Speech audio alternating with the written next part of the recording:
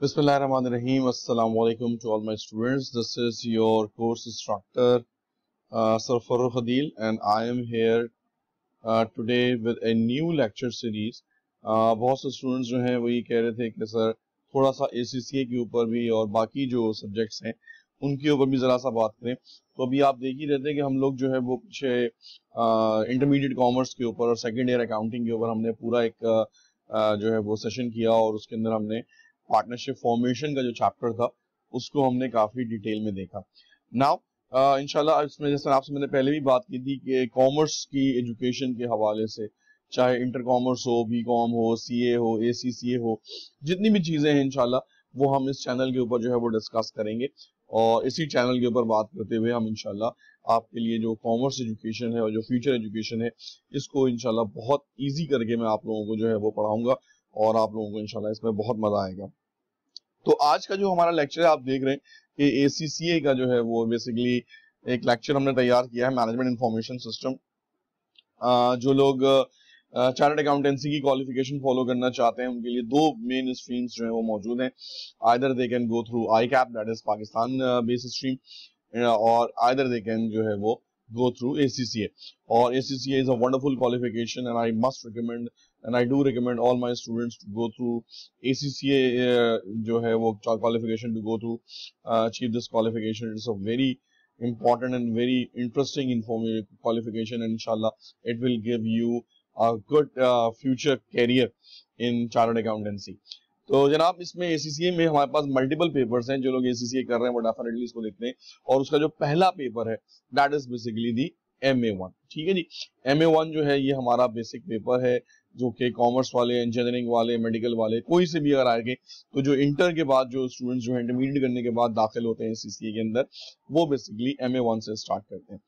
तो इसी तरह से हम सीक्वेंस के अंदर पहले MA1 फिर FA1, MA2, FA2, F1, F3 तो जितने भी हमारे पास लेक्चर सीरीज होंगी मैं आपको एक कंप्लीट ओवरऑल जो है वो पिक्चर के थ्रू आपको इसको पढ़ाऊंगा और इंशाल्लाह अगर आप मेरे लेक्चर्स को फॉलो करेंगे तो आपको मुझे नहीं लगता कि किसी और टीचर की, इंस्ट्रक्टर की या किसी इंस्टीट्यूट की जरूरत पड़ेगी।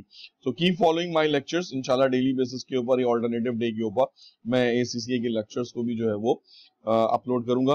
पहले मैं MA1 कवर कर रहा हूँ तो जो स्टूडेंट्स जो आपके फ्रेंड सर्किल के अंदर स्टूडेंट्स जो हैं वो MA1 दे रहे हैं या देना चाहते हैं या ACCA करना चाहते हैं तो उनके लिए ये वीडियो जो है वो बहुत ही जो है वो इम्पोर्टेंट होगी। तो I do recommend all my students to forward this video, to forward this channel. Obviously एक सदका जारिया भी है, लोगों की हेल्प भी हो जाएगी और इससे इंशाल्लाह जो है वो बहुत से लोगों को फायदा भी होगा, खास तौर पे जो ACCA क्वालिफिकेशन कर रहे हैं।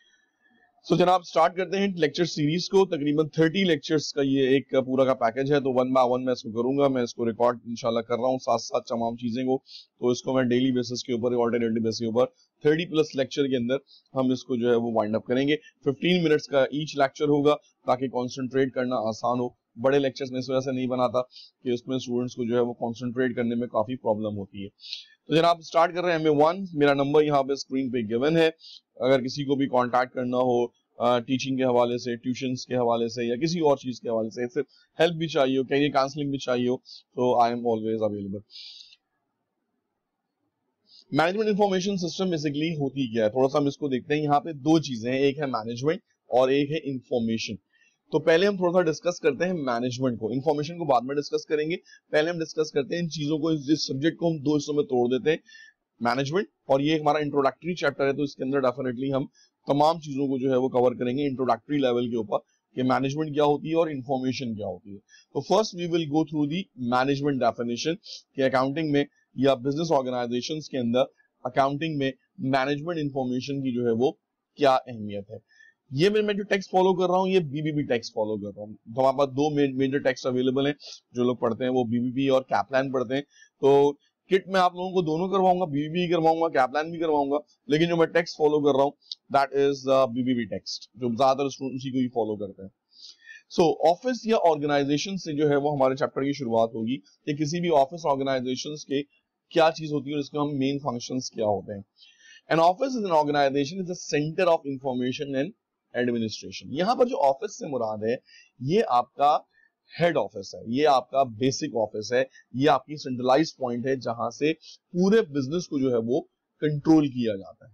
सो an office is an organisation that is a centre of information. It means that कि हमारी सारी की सारी इंफॉर्मेशन आके जो जमा होती है, जो यहाँ से डिसमिनेट होती है, बाहर जाती है और फीडबैक अंदर आता है, तो that is basically the office. The most common function of an office are purchasing. अब यहाँ पे उन्होंने आपको बताया कि जनाब ऑफिस के मेन फंक्शंस क्या होते हैं, एक ऑफिस के अंदर क्या क्या काम हो रहे होते हैं। तो जो मेन काम हो रहे होते हैं उनको डिस्कस कर लेते हैं।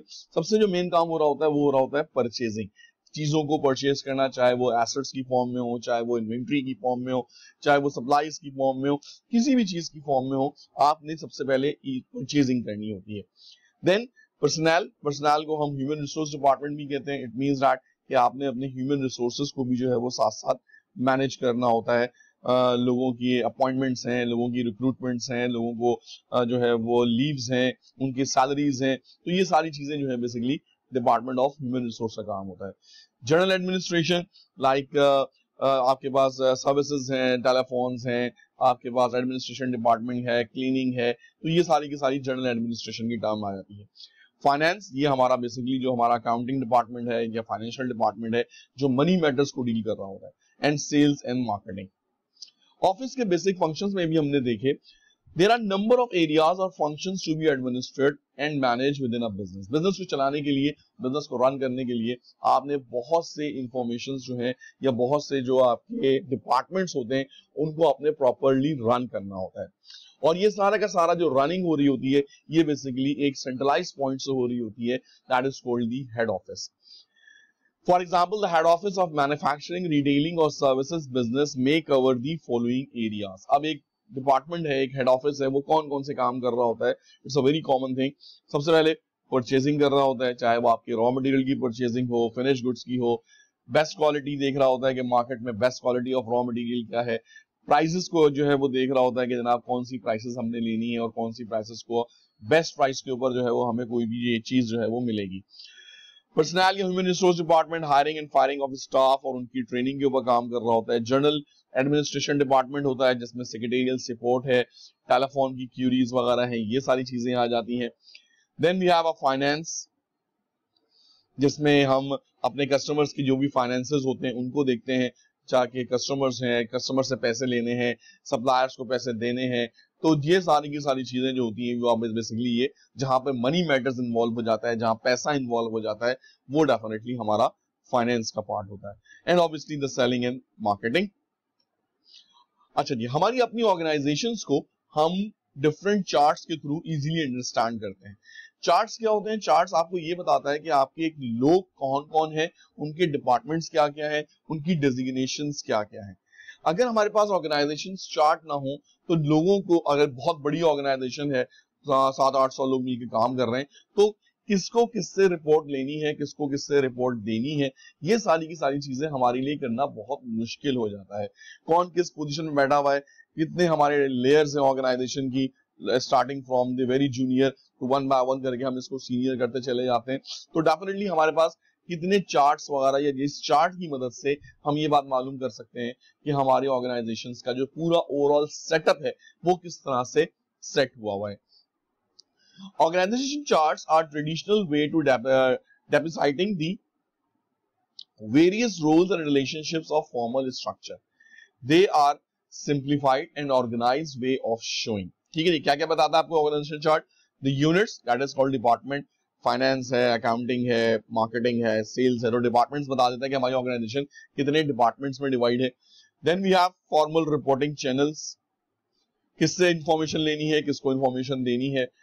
अथॉरिटी, ये बहुत इंपॉर्टेंट बात होती है। अथॉरिटी जो होती है कि किसके पास अथॉरिटी है ऑर्डर देने की, किसके पास अथॉरिटी है इंफॉर्मेशन देने की। That is a basic thing कि अगर आप कोई बंदा आपके चार्ट में ऊपर है तो वो डेफिनेटली नीचे वालों के ऊपर जो है वो अथॉरिटी रखता है। सीनियर मैनेजर जूनियर मैनेजर्स के ऊपर अथॉरिटी रखते हैं, असिस्टेंट मैनेजर्स, उसी तरह से फुल मैनेजर्स। तो इस तरह से हर बंदा जो अपने सीनियर से ऊपर होता है वो उसकी अथॉरिटी के नीचे आता है। अगर हमारे पास एक अच्छा ऑर्गेनाइजेशन चार्ट डिफाइन नहीं होगा तो उससे कुछ प्रॉब्लम्स आएंगी। And the first problem is there is a lack of coordination.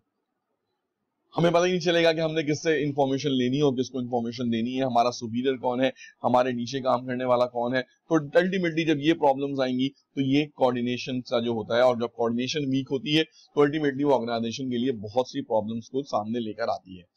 Unclear area of authority, ये भी एक बहुत बड़ा मसला है कि हमें यही नहीं पता चलता कि हम कितनी अथॉरिटी रखते हैं किसी के ऊपर, और अल्टीमेटली अगर हमें ना पता हो और हम किसी गलत अथॉरिटिकल जो है वो प्रॉब्लम में चले जाएं तो समटाइम हमारी जॉब के लिए और हमारी ऑर्गेनाइजेशन के लिए भी जो है वो नुकसान हो सकता है। अब यहाँ पे इन्होंने आपको कुछ चार्ट्स बताए, जैसे यहाँ पर एक चार्ट है आपके पास, यहाँ पर इन्होंने आपको बोर्ड का एक चार्ट बताया कि जो कंपनी का बोर्ड होता है, जो मेन बोर्ड ऑफ डायरेक्टर्स होते हैं वो कैसे होते हैं। तो बोर्ड ऑफ डायरेक्टर्स के अंदर सेल्स एंड मार्केटिंग का डायरेक्टर आ जाता है, फाइनेंस डायरेक्टर आ जाता है, ह्यूमन रिसोर्स डायरेक्टर आ जाता है। तो that is basically the cream of the company, कि पूरी की पूरी ऑर्गेनाइजेशन की जो क्रीम होती है, जो कि तमाम डिपार्टमेंट्स को हेड कर रहे होते हैं डायरेक्टर्स में, वो basically is a part of board of directors. तो that is a general administration chart. फिर उसके बाद हमारे पास है फंक्शनल डिपार्टमेंट का एक चार्ट है, कि सबसे टॉप पे हमारा बैठा हुआ है मैनेजिंग डायरेक्टर। मैनेजिंग डायरेक्टर के अंदर सारे के सारे जो डायरेक्टर्स हैं डिपार्टमेंट के वो आ जाते हैं, चाहे वो प्रोडक्शन डिपार्टमेंट वाला हो, मार्केटिंग डिपार्टमेंट वाला हो, फाइनेंशियल डायरेक्टर हो, इंजीनियरिंग डायरेक्टर हो, पर्सनल डायरेक्टर हो। तो ये सारे की सारी चीजें जो है वो डायरेक्टरशिप के अंदर जो है वो आनी शुरू हो जाती है। और फिर जैसे अब यहाँ पे उन्होंने आपको मार्केटिंग डायरेक्टर का सब डिवीजन दिखाया है। मार्केटिंग डायरेक्टर जो है वो हेड कर रहा होता है 3 बेसिक मैनेजर्स को, sales manager, advertising manager, marketing research manager. तो ये एक कॉम्प्रिहेंसिव चार्ट है। इसमें वैल्यूज यानी कि इसमें लोग ज्यादा भी हो सकते हैं, कम भी हो सकते हैं, डिपार्टमेंट बढ़ भी सकते हैं, डिपार्टमेंट कम भी हो सकते हैं। बट द थिंग इज कि आपको सिर्फ ये बताया जा रहा है कि ऑर्गेनाइजेशनल चार्ट से हम ये देख सकते हैं कि कौन किसके ऊपर अथॉरिटी रखता है। मैनेजिंग डायरेक्टर अथॉरिटी रखता है 5 डायरेक्टर्स के ऊपर, और इसके अंडर जितने लोग आ रहे हैं वो सारे के सारे दरअसल मैनेजिंग डायरेक्टर के अंडर ही आ रहे हैं। इसी तरह से ऑर्गेनाइजेशनल चार्ट्स में हमारे पास जो है वो आपका प्रोडक्ट चार्ट्स होता है इसके अंदर, जैसे कि यहाँ पर आपको दिखाया जा रहा है कि आपकी जो चीजें हैं वो प्रोडक्ट डिपार्टमेंट है वो किस तरह से काम करता है, कि डिपार्टमेंट वाइज है, कि बोर्ड ऑफ डायरेक्टर्स हैं, फिर उसके बाद R&D डिपार्टमेंट है, फाइनेंस डिपार्टमेंट है, पर्सनल डिपार्टमेंट है, डेटा प्रोसेसिंग है। देन उसके बाद तो प्रोडक्ट के वाइज जो है वो उन्होंने क्या किया हुआ है कि हर प्रोडक्ट का अपना अपना एक जो है वो डिपार्टमेंट मौजूद है। इसी तरीके से ज्योग्राफिकल में हमने रीजनल डिपार्टमेंट्स होते हैं, जैसे अगर हम पाकिस्तान की बात करें तो साउथ रीजन है, नॉर्थ रीजन है, और फिर उसके बाद अगले जो है वो रीजन्स हैं। तो पूरे के पूरी टेरिटरी को उन्होंने जो है वो रीजन्स में डिवाइड किया होता है। हर रीजन का बोर्ड ऑफ डायरेक्टर, हर फिर उसके रीजनल बोर्ड ए, regional board B, regional board C. तो आपने यहाँ पे एक तरह से तमाम के तमाम ऑर्गेनाइजेशंस को आपने डिफरेंट चार्ट के थ्रू जो होता है वो डिस्क्राइब करना होता है, और इन चार्ट की मदद से ऑर्गेनाइजेशन को समझना और यहाँ कम्युनिकेट करना जो है वो काफी आसान हो जाता है। नेक्स्ट टॉपिक है हमारा सेंट्रलाइजेशन और डिसेंट्रलाइजेशन। सेंट्रलाइजेशन को मैं थोड़ा सा समझ लेते हैं, फिर इंशाल्लाह जो है वो इसके नेक्स्ट लेक्चर में इसको कंप्लीट कवर करेंगे, सेंट्रलाइजेशन क्या होती है और डिसेंट्रलाइजेशन क्या होती है। सेंट्रलाइजेशन का मतलब ये होता है कि सारी की सारी अथॉरिटी एक ही जगह के ऊपर सेंटर पॉइंट पर मौजूद है। In many organization, administrative functions are carried out at head office. इन्होंने कहा जी सारी की सारी इंफॉर्मेशन, सारा का सारा सेटअप किसके पास मौजूद है? हेड ऑफिस के पास मौजूद है। As much as possible, when is there, in this case, the administration function is said to be centralized. यानी आपने अपनी सारी पावर, अपनी सारी अथॉरिटी, अपना सारा काम एक जगह पर मखसूस कर लिया है, और बाकी लोगों को आपने अथॉरिटी नहीं दी है किसी भी चीज को, किसी भी फंक्शंस को परफॉर्म करने की। उनको कोई भी काम करने के लिए हेड ऑफिस से इजाजत लेनी पड़ती है, हेड ऑफिस से पूछना पड़ता है। इट मींस दैट कि वो अपने काम में जो है वो समझ लें कि अथॉरिटी नहीं रखते किसी भी काम को करने की। तो दैट फंक्शन जिसमें के अंदर सारी पावर एक ही जगह पे जमा हो, उसको हम सेंट्रलाइजेशन कहते हैं। इसके बरक्स अगर हमारी पावर डेसिमिनेट हो जाए, हर नीचे वालों को अगर हम जो है वो अथॉरिटी दे दें, उनको काम करने की परमिशन दे दें, उनको हेड ऑफिस से कुछ पूछना ना हो, वो अपने फैसले खुद कर सके, तो that is basically called decentralisation. When administrative tasks are carried out at various separate locations, the administrative function is said to be decentralized. तो centralized में पावर एक ही जगह के ऊपर मौजूद होती है, एक ही ऑफिस में मौजूद होती है, एक ही शख्स के पास होती है, तो that is called the centralisation system. और अगर पावर चारों तरफ आपने अपने लोकल ऑफिसेज में, ब्रांच ऑफिसेज में, ब्रांच मैनेजर्स में दे दी है, तो that is basically called decentralise system. तो स्टूडेंट्स आज की क्लास के फर्स्ट लेक्चर में हमने यहाँ तक इसको कवर किया है, नेक्स्ट क्लास में इसको मजीद आगे लेके चलेंगे। Thank you.